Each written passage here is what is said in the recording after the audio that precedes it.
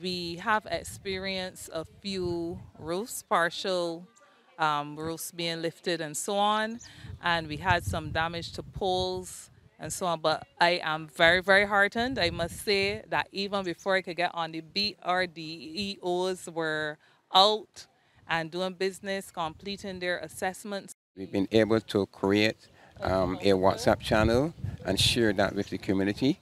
We've been able to create another platform.